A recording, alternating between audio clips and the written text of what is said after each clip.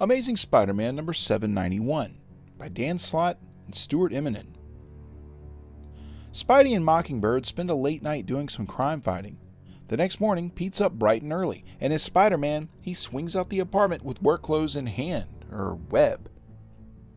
At the office, various members of his new department assume that he's late, but he pops in, unchecked by security, and ahead of schedule. Joe Robertson welcomes his new science editor to the team, telling him his first assignment is due Saturday, and hands him an Alchemax phone. Suddenly, his new intern snaps a pic of the man behind Webware holding an A phone, just a little embarrassing. Meanwhile, across town, Bobby Morse has a new gig of her own. She walks the floor of Humanitech with founder Xander Zinn. Her phone rings and boyfriend Pete has been so caught up in himself, he forgot she'd gotten a job there. Missing him, she invites him and his entire team to tour the facility.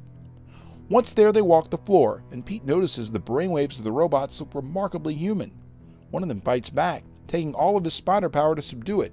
Something's fishy. Later that night, the two sneak back in. They work on some recon while Aunt May calls, inviting them to dinner, but first, distracting Spider-Man. He hangs up to see her surrounded. Bad news is, they're not alone. Xander demands they leave while the robots beg to be opened up. Inside each robot, a matrix bulb screams and jumps to the floor.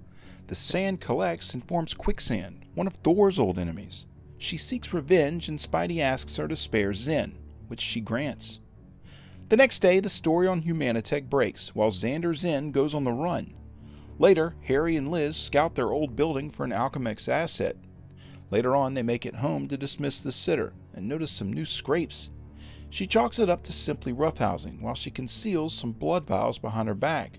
What's this Emma chick up to? The issue wraps with Pete back at the Bugle while Joe gives him a pat on the back. He tells his new boss that it was a team effort, also being reminded that his next assignment is due right on its heels. But nothing gets Peter Parker down these days. Being under pressure at the Daily Bugle feels like being home. And with that, this story arc is concluded.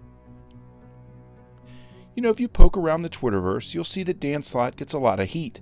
While a lot of his personal opinions love to skirt the political realm, it's really a no-brainer that he's going to alienate some folks. Luckily for him, he still manages to write some pretty good comic book stories. This was a solid story, and while you could pick it apart, I think it still deserves the higher accolades being doled out in the Marvel Universe.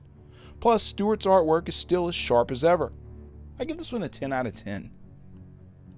If you like this video, there's hundreds more like it, spanning several current and classic story arcs. Click the boxes here for more playlists. This video is also accompanied by my blog at nerdiestkidyouknow.com. You can also follow links to my Facebook or Twitter pages, as well as a link to this very issue for sale on my eBay page by clicking below. For the Nerdiest Kid You Know, I'm Sam Torito. Thanks for watching.